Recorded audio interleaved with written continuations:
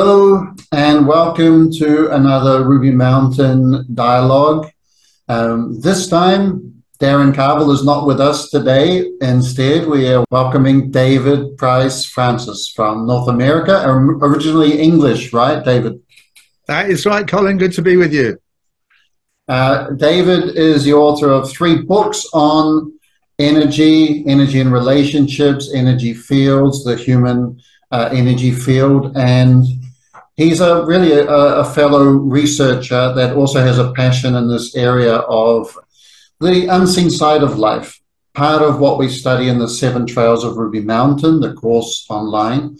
He has his own course called Energy Worlds, where he also really conducts people into a living experience of their own energy systems, other people's energy systems. And we've been in contact for a while and been meaning to have one of these dialogues about the subject, since it's a common passion. And we thought, as Darren's busy, this would be a great opportunity to do it. So welcome, David. Thank you, Colin. Looking forward to getting into some of this energy sciences with you. Yeah. It always spins around the fact of, why is it relevant? Why is it important? Why do we do it? Like anything people do, the first thing you do is, or think is, why do you do this? And it seems to be something subtle and not that important necessarily, because as you're working and getting things sorted out at home, this seems to be an extra side of life. But the more you get into it, the more it starts becoming a central feature of your life. Yes, I would say it's fundamental to living. It's why working with the energy worlds, it's why I took the name energyworlds.com for our kind of website and modules and all of that stuff, because it seems to me that the most crucial missing part of education at this time in world history is about energetics. They knew far more about it in the past, and they gave far more credence to it in the past than we give to it today. And we use words to describe invisible properties all the time. Like, we can say to someone, well, bring me a bucket of water. And it's like, yeah, I can do that. You say, bring me a bucket of hope, bring me a bucket of inspiration, bring me a bucket of love. These things are all invisible. They're energies. We live and talk about energies every day. It's a fundamental part of our life. But somehow, because we're like the goldfish, because we're swimming in the water, we often kind of miss it. It's amazing.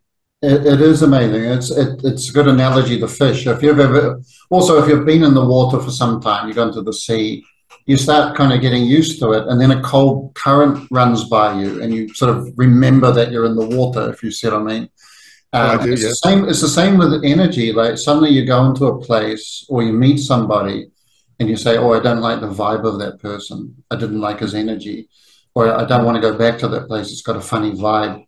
And people talk like this all the time. They use words like the vibe of that place, the energy, the buzz, all these sort of terminologies to refer to this area of life. But we're noticing it because it's distinctly good or distinctly bad. But the fact is, we're in it all the time, aren't we? So if we're not aware that we're in it all the time, we can slowly sink down in the quality of the state of our aura, the state of the energies around us without realizing it. Yeah. And every part of our human faculty is working with energy. I saw a scientist really who was talking about how all illness comes down to our energetics not being sufficiently charged. Yeah. So as I listened to him, it was very interesting. He was talking about how every cell in our body is producing energy, is producing kind of an electrical power or potency, and our immune system rises or falls in its capacity to be resilient according to the energy. I even call that the electroimmune system. Like, it's a step beyond the immune system, but it all starts in the energetics. And we say things like, oh, I'm feeling tired, or I need to go to sleep. I mean, even the idea of what happens during sleep, in researching it, I found in Toronto, in the university, one report I read, it said sleep is a hangover from the time when people used to have to hide from saber-toothed tigers and the like. So they'd go up in a tree and they'd have to be completely quiet. I mean, snoring was off. but the reality is, when we go to sleep, we received an energy charge, which then keeps us alive for the rest of the day. So the quality of charge we get is crucial, and this gets missed in the modern world. So I do think it's the leading edge, looking at the past, coming into the present, going into the future. Even the idea of medicine becoming much more energy based, and I think, just briefly, so much of modern medicine is energy medicine, but they'll only use the stuff that comes from a plug in the wall. Yeah. So they're using ultrasounds, they're using, laser surgery. This is all based in energy. But the more advanced form is just working with the universal energy, working through a human being. That's universal energy. And we're seeing a big boon in the interest in that at this time. But if we look at history, we'll see they've been into this for thousands of years. Yeah.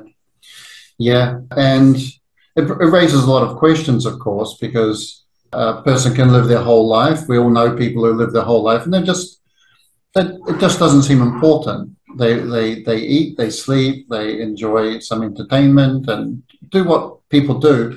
Other people seem to be very driven into the area. It's quite curious, as though they know that there's a relevance to it. And this is kind of what you and I have been on a journey of, I think, a similar length of time, 30 plus years researching. Yep. And because it's something to do with the human, then people in the past have also picked up on it. And in fact, sometimes more naturally so, because they had less distractions and less unnatural electrical interference.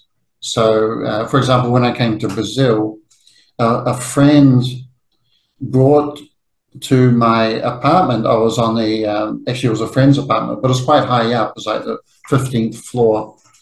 And she brought some Indians, native Indians from Brazil, to visit, for me to talk to them, because she knew I had this appreciation of energy and how these types of people often have a closer connection into the natural energies of the land. So she kind of wanted to arrange this meeting. And the first thing that was interesting was they hated and they were afraid, actually, of being up so high. They arrived and they lived very much as they have for centuries, these particular three guys that came. And it was not natural for them to be disconnected from the earth, to be so high up suddenly. And they didn't want to go to the balcony to look out because it just seemed unnatural. But one of the things that in the subsequent conversation, they said that they don't normally tell people this, but they said that once a month they go into the forest. There's a ceremony, like a purification ceremony.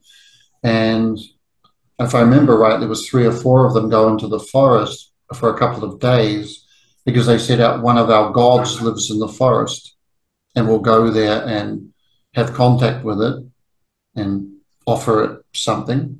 And then we come back to the village and share our experience with the people there. And I think that all around the world there was this deeper contact, this natural sensitivity and contact with forces in nature. And sometimes in the case of certain things, like what happened in Machu Picchu and Peru and certain places in Tibet, it wasn't just forces from nature, but people were detecting actual radiations out from the cosmos.